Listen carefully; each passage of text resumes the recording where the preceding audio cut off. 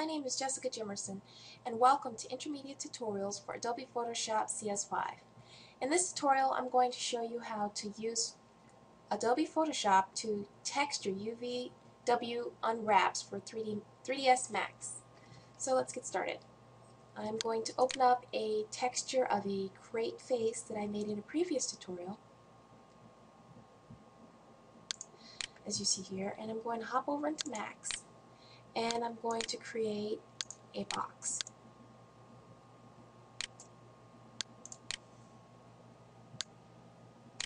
And I'm going to go down into the modifier list of the box, and I'm going to select Unwrap UVW. And in the parameters section, I'm going to click Edit. Now, as you notice, it pulls up a checkered window, and it has these 4 archer points in the window. And when I select them, the 4 corners of the box is also highlighted. So this is the box unwrapped into this modifier editor. So I'm going to save this out, go to Tools, Render UVW Template, and I'm going to save it to the same size I have the texture. So the texture is 984 by 984, so I'm going to save it as that.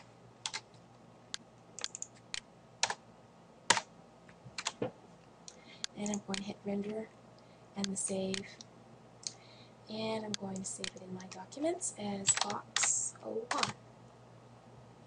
And make sure to save it as a Targa file. And these settings are fine.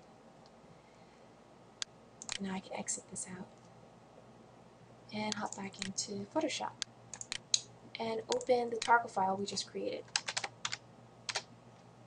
And there it is.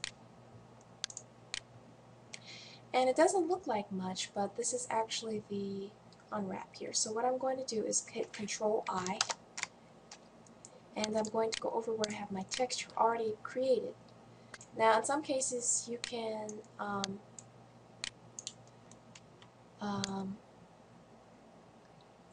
paint the textures directly onto the UVW maps, but I like to pre-create them first for simple projects like this. Okay, now what I'm going to do is I'm going to flatten the image after dragging it over and save as, make sure it says the same name, box, and then make sure it's a Targa, save. Yes, I'm replacing the old one.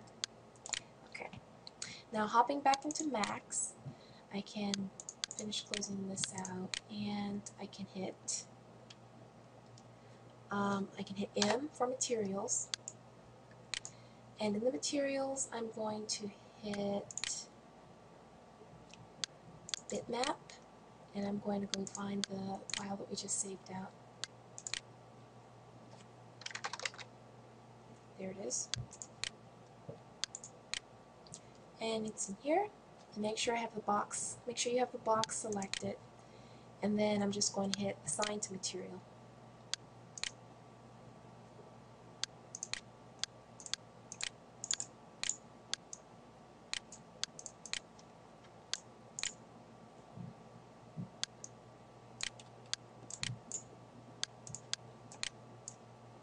It's not showing up for some reason. I think it's because of the mode I have.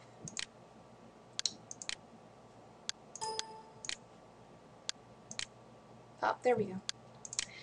And you can see that the box is covered in the texture that we created in Photoshop. I don't mind the pink overcast. That's a setting that I have. You shouldn't be able to see that because if you haven't messed around with the settings in your material editor, it should just be on standard, so you shouldn't have to worry about this pink shadowing.